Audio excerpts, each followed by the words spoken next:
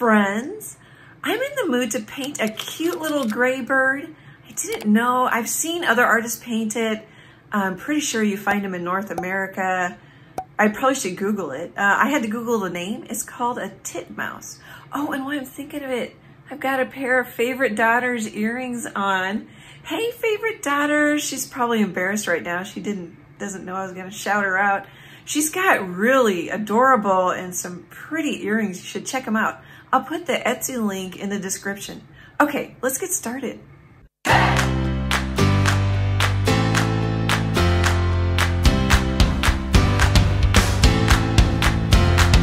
Okay, I'm just gonna tell you the colors I'm gonna use. And I think I'm gonna leave my video arm up higher because you can see, gosh, if I get rid of the second one, you can see all of my palette. And then if I remember to pick it up so you can see, I think that might work pretty well. I have it up higher because I was painting, well, here, I'll grab Daisy here. Daisy the Nubian goat. It just makes me happy. The Daisy, and it's a cute goat.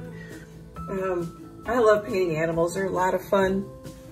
I'm gonna use number 12 Menta Royal Langnickel.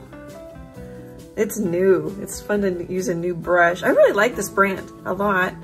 I have not had an opportunity to paint a soft yellow background, and I think it'll work with this little gray bird. So I have a bunch of Naples yellow right out of the tube. And I've got a little unbleached titanium. And I put out a little Turner's yellow. It's kind of a muted yellow. Here, I'll show you. Cad yellow medium. I think you can even tell by the label a little bit. This is really bright and pretty, but I think I want it softer because this is a pretty little bird. And I'm just gonna paint one of my usual swirly backgrounds. Forgot to mention, I gotta write love on this canvas too. Where are my watercolor pencils? Ah, here they are. These are from Michaels. This canvas is from Michaels, and I bought the paint at Michaels, but just use whatever you have. Michaels is close to me, and I really love, I just love their store. I love their coupons. That really helps artists out, save a little money. Excuse me, guys. Okay, be back in a little bit.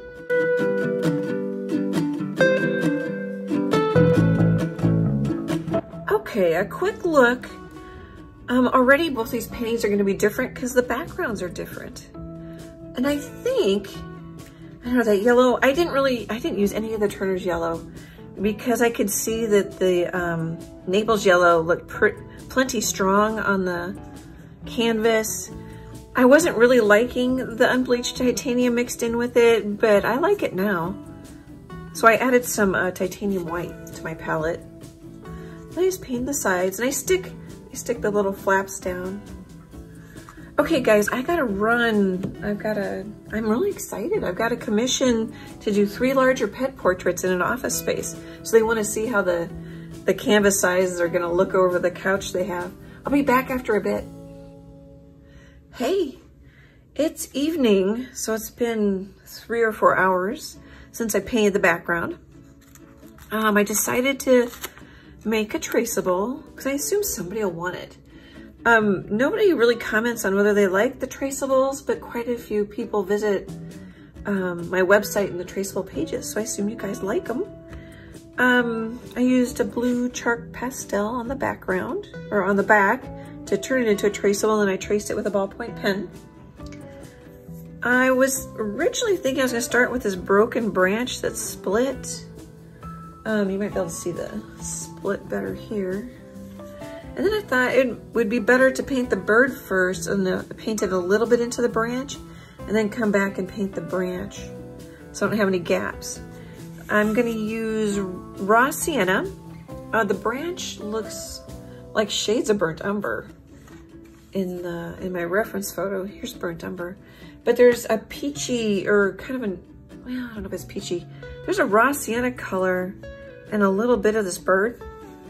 So I'm gonna mix raw sienna and black to make a brown, and then try and work a little bit raw sienna color into the branch.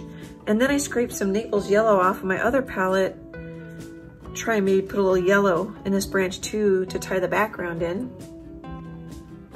And then I have Prussian blue, because this is a in my printout, it looks kind of blue-gray in the bird. So we'll play with that a little bit. And titanium white. Oh, so raw sienna and Prussian blue. Okay, guys.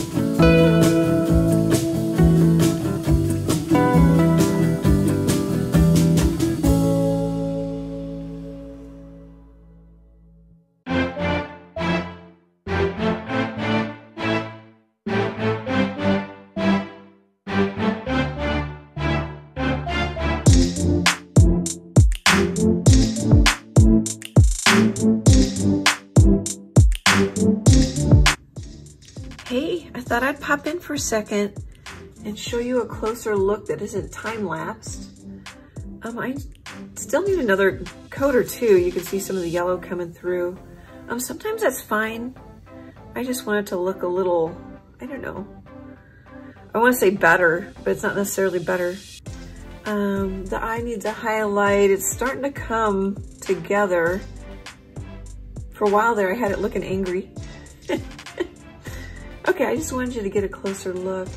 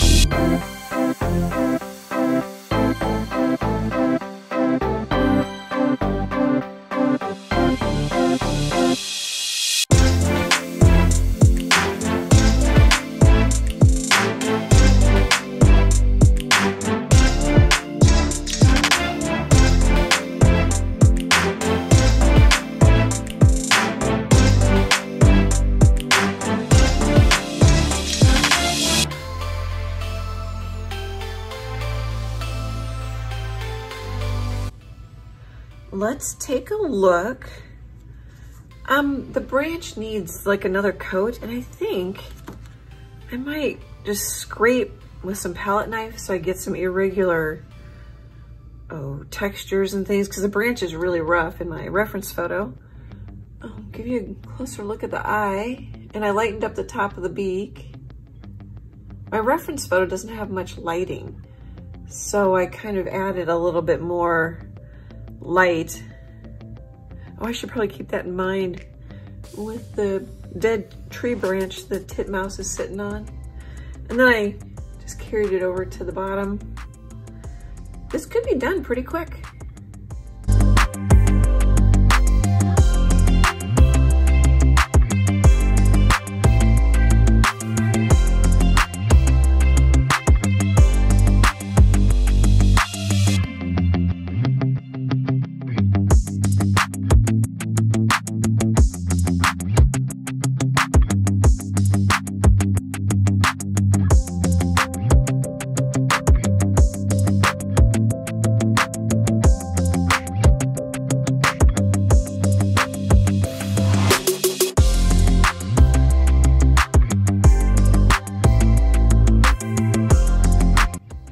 Hey friends, I just was speaking to a favorite daughter on the phone, and I showed her my bird painting, and she said she loved my blue jay, which was really nice.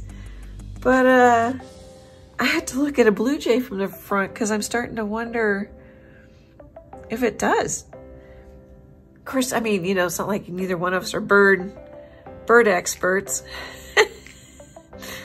Well, technically it's a titmouse. So, oh, here, I'll hold it close. I put just a little pattern in the background. I kept working the branches till they looked pretty good. Just, you know, layers and textures and lighter and darker, because they're broken and they're, gosh, I don't know, they look brittle and stuff in my reference photo. Anyway, let me know what you think of this one. It's cute. I like the yellow background. I haven't done a yellow background before. I really, really appreciate you hanging out with me this whole time. Oh, and people have been sending me money for the traceables or to support the YouTube channel. Well, I'm sure both. I super appreciate it. It helps buy paints and canvases, and gives me hope that I can make a living at this, at being an artist. So I really, really appreciate it. It's getting late. It's super hot in my studio. My paints are drying really fast, so I better get going here. Leave a comment. Let me know what you think of this bird. Great big art hugs, and I hope to chat with you soon. Bye, guys.